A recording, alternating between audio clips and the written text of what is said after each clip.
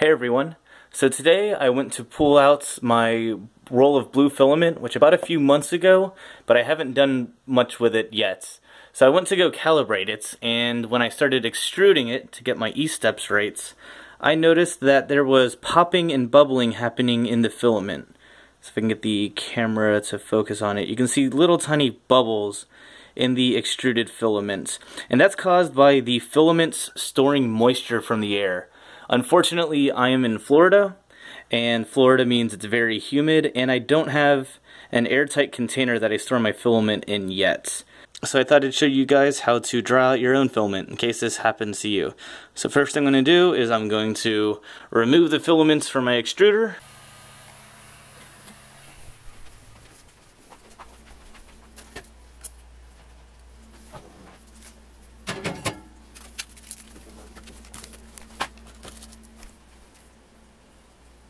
So we have the filaments in the oven, and I've set the oven to the lowest it can possibly go, about 200 degrees Fahrenheit.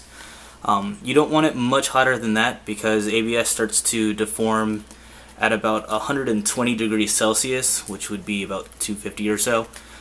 So you want it as low as possible, and the way that I do it is I've just taken some crumpled piece of aluminum foil and put it in the door so that there's always a little airflow into the or out of the door, so it doesn't get too hot in there. You can still see into the oven.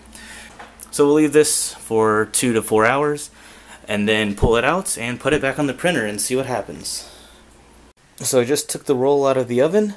It's been in there about 3 hours, so it should be plenty dry, but the only way to find that out is to actually throw it in the printer. So if I pull the temperature, get the temperature of it, I just pulled it out. It got to about 90 degrees C in there, and then the outside's a little bit more than that, but it's been cooling down since I just pulled this out. So it was about 90 degrees while it's in the oven, and you can see that there's some deformation of the actual spool itself, and it was sitting like this in the oven, so this kind of like drooped down. So you can see the effect of it in the oven. Hopefully it wasn't enough to damage the filament. I don't think it was. Everything else seems to be fine. But the only way to know if it actually dried it out is to load it up in the printer, and we'll see if it still does the pops. Okay, so I have our roll that just came out of the oven inside the printer, and I used it to extrude a little bit more filament. What I'm actually doing is I'm calibrating the E-steps. But what you can see here is some of the leftover filaments, and if we look at the filament before and I get it to focus, you can see how there's all those the steam bubbles in the filaments. That was again caused by moisture in the filaments when it went through the extruder and it heated up.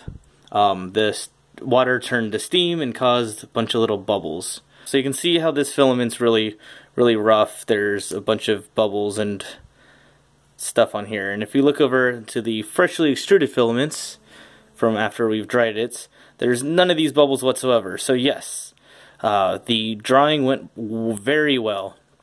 So again, what I did is I just took the roll of filaments, threw it in a 200 degree Fahrenheit oven. The target temperature is between 80 and 90 degrees Celsius.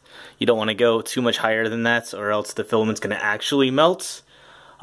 But yeah, so leave it in a 90 degree Celsius or 200 degree Fahrenheit oven for between 2 and 4 hours. I did mine for 3 hours and it worked very well.